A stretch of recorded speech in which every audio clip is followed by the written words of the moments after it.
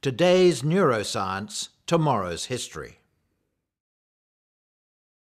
An interview with Professor Elizabeth Warrington.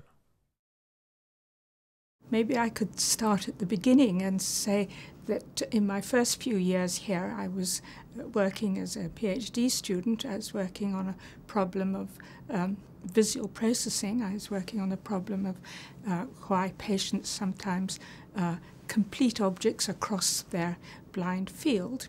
And then quite soon after this, in 1960, I took over the responsibility of providing a clinical service to the neurologists and neurosurgeons here at the National Hospital.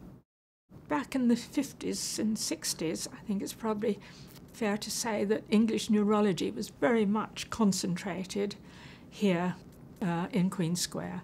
There'd be small departments in Bristol and in Oxford, but what's happened over the years is that every medical centre now has a department of neurology, but this wasn't the case back then, and all manner of neurological cases came here. It was easily the largest neurological centre in the country, and probably the world. Rare cases of this or that will come here from all over the country.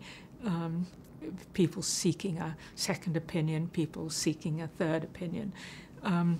So from a research psychologist's point of view, there was very much a critical mass here, so it made it possible to do these group studies comparing 30 patients with right hemisphere lesions, 30 patients with left parietal lesions, which really was not viable to do elsewhere. Essentially, my job was to assess patients for the neurologists.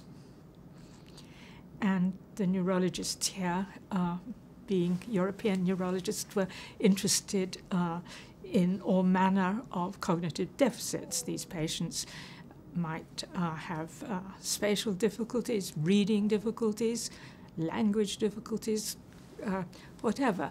So you're seeing a patient for the first time and you're testing their reading, or you're testing this, and you think, oh, I haven't seen that before. I wonder what the problem is.